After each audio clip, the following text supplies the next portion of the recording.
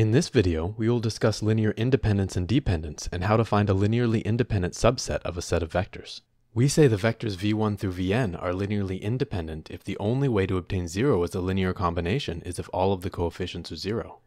In other words, equation 1 only has a solution when all alphas equal 0. This is sometimes called the trivial solution. If v1 through vn are not linearly independent, we say v1 through vn are linearly dependent.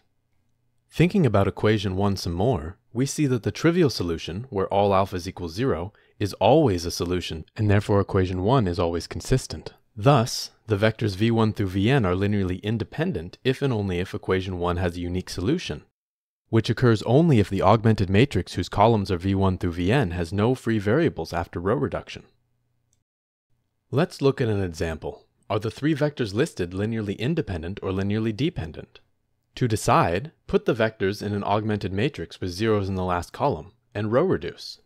Since the third column is a free variable column, we know that there are infinitely many ways to obtain the zero vector as a linear combination of the given vectors.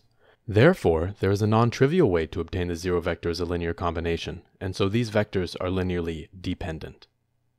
Let's consider another example. The procedure for deciding if these three vectors are linearly independent or dependent is the same.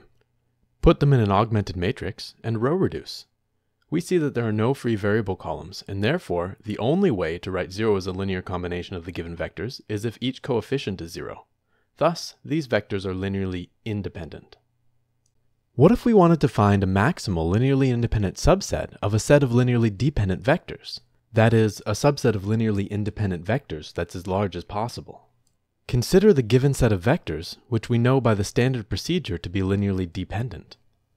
We might guess that the first two vectors are linearly independent.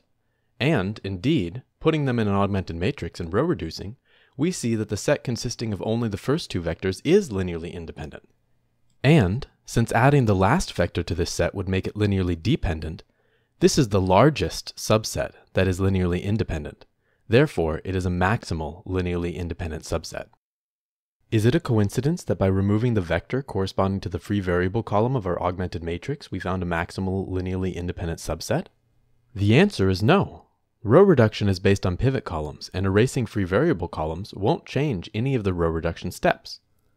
Thus, if we started with an augmented matrix where vectors corresponding to free variable columns were erased, after we row reduce, we would see we only have pivot columns.